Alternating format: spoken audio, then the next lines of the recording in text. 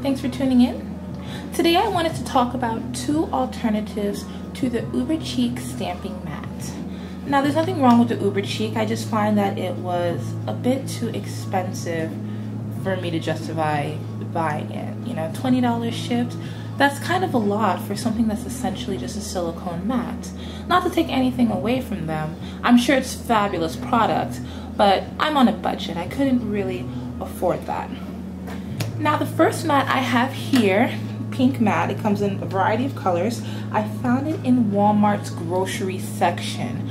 They had it on quite a few aisles, and it is called a safety first mat. See that there?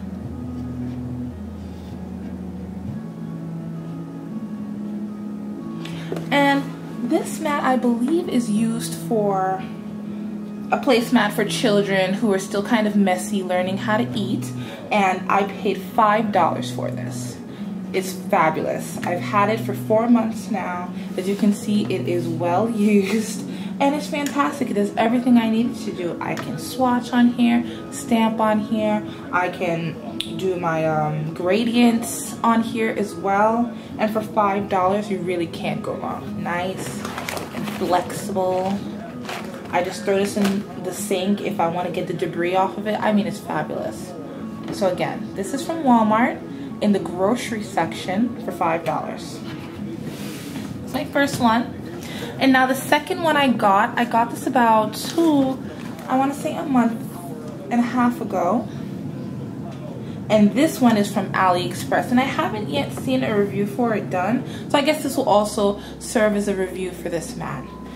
I love this thing. It was $7.50 with free shipping. It got here in about 2 weeks, so around Thanksgiving or so, which I thought was impressive because, you know, shipping in the holiday time, forget about it. It can be a really, it can be a hassle.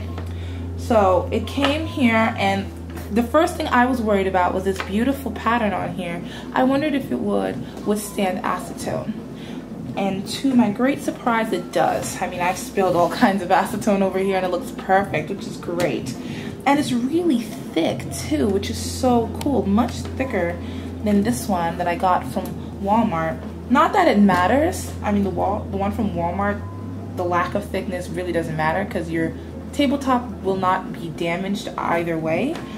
But it was just something I noticed about this one, that it was quite thick. It also came with this armrest here. Now in the pictures, when I saw it on Aliexpress, I figured, oh, I'm just gonna toss that in the garbage. But actually it's quite useful. It's great to put your hand on when you're painting your nails. God, it's so helpful. And this part here is silicone as well. So the word armrest does not come off, and it's really great for painting your nails on. So I actually use this quite a bit. Since I got this one, I no longer use the one from Walmart, literally only because it's cuter. That's the only difference. Now these are my two alternatives. This one for $7.50 from AliExpress. This one for $5 at Walmart. Well, here's the armrest. You can see it a little better.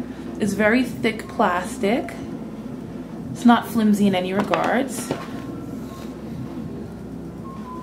I mean, look at that. It's so darling. I mean, yeah, guys.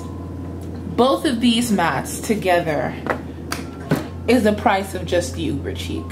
I mean, just about. So take your pick. Walmart, AliExpress, either way, these are really affordable mats, and I just wanted to share what I found with y'all. Okay, take care.